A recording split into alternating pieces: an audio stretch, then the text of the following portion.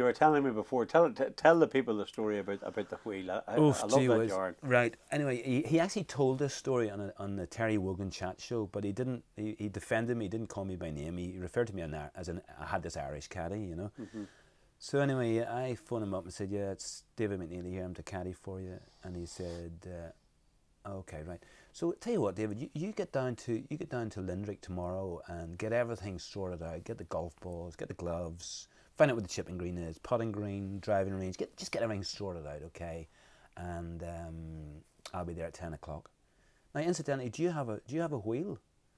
And in those days, the caddies used a measuring wheel, a pedometer, to measure the golf courses. You know, I had no idea what that was. You know, I had no idea what that. And I thought, oh, what he means is, do you have wheels, man? You know, I'm coming from America. Yeah. He's given me that line there. I said, no, I don't. No, I don't. I use public transport. So he's just disappeared now. He's gone underneath his table or something, you know, and he's disappeared for like 15 seconds now. He's probably, you know, chewing his arm off, you know, with laughter. So eventually he recovers and he comes back and he says, "What's your name again?" I go, "David McNeilly, you know."